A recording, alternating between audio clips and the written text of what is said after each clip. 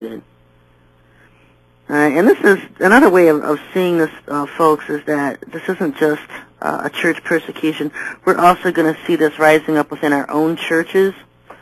You're gonna see, like I see it now. I get it all the time from the church crowd,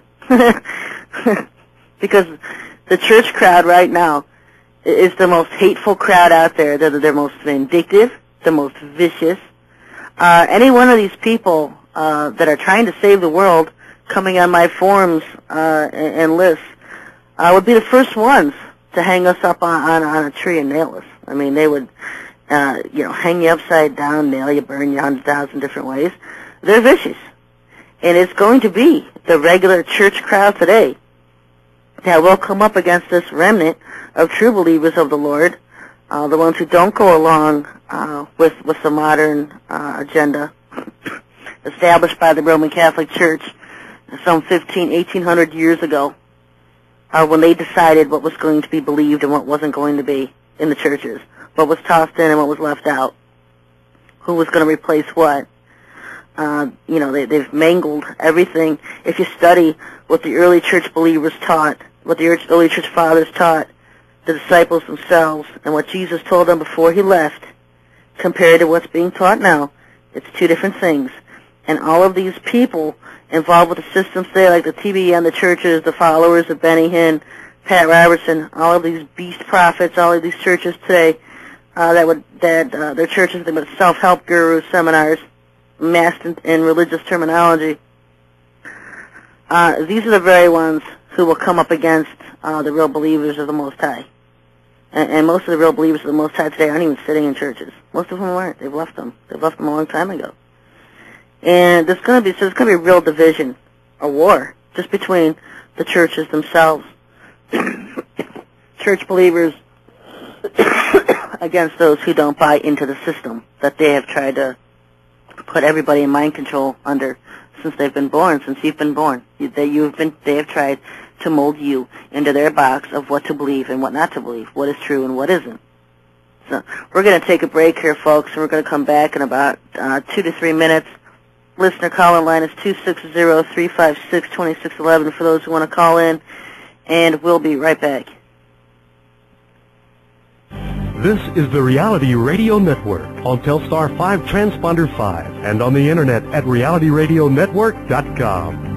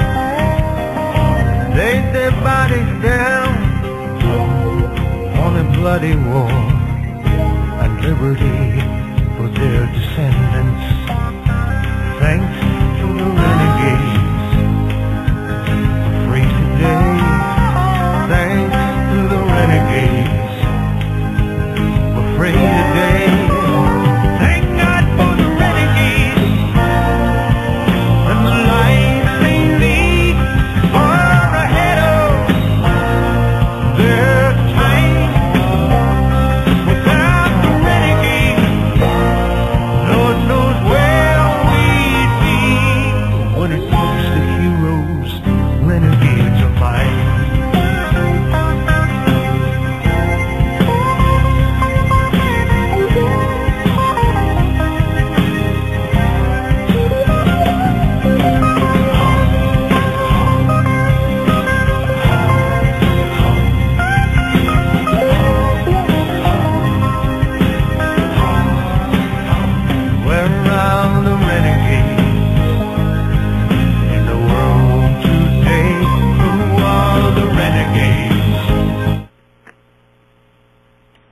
Welcome back, everybody.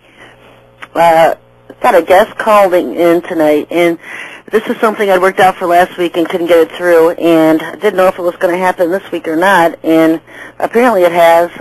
Janet Phalen, I'm going to switch tracks for a little bit here tonight. Janet Phalen is calling in, and what she has is a lot of information, and we were talking earlier in the week about how they are poisoning our water supply. And just getting this information out has been a real hassle for her. She suffered a lot of harassment, persecution. I know I sent her a phone card to do the show, and it came back with the postage ripped off. And so I wasn't real sure this interview was going to get off tonight, but she's on the line, and I'm going to bring her on, and we're going to go ahead and do this interview tonight. Welcome, Janet, to the show. Hello, Sherry. I'm so glad to be on the show. Yeah, I sent you an email earlier today. I don't know if you got it. No, I had not gotten the email, but I didn't get the phone card, but I made other arrangements. Yeah, because I sent you an email because I'd sent it and it got sent back with postage ripped off. That's very strange. Well, they do that to my stuff. I get it when I used to do the Orgo and orders myself. It was one of the typical harassments I would get. It doesn't even leave the city. They rip it off and then tell me how did I mail it without postage on to begin with? You know, and so it's one of the things that I deal with around here. But I'm glad to have you on the show tonight. Why don't you tell our listeners who you are and about some of the work you've done? Okay. My name is Janet Phalen. I have been a reporter over 25 years. I have written for the Los Angeles Times, the Long Beach Press-Telegram, Santa Monica Daily Press. I had some things published in We Magazine and other publications, both regional and national. And actually, I just got just today I got the advance copy of my first book, which is a book of poetry entitled The Hitler Poems. And actually, it's not about Hitler; it's more about George Bush. But that just came in. My advance copy came in today. I have been a reporter. I was on board at the Santa Monica Daily Press. I was working there as a columnist, and I had been aware for some time that there had been plans in place to use water as a weapon. And I know that when you start talking about this stuff, people will immediately consider you to be of diminished mentality, so I knew that I had to document this Conspiracy so that I could substantiate it. Yeah. And so I went over to City Hall in Santa Monica in my nice little reporter get-up and said, gee, we've been digging up the streets a lot lately. Could I see the water records?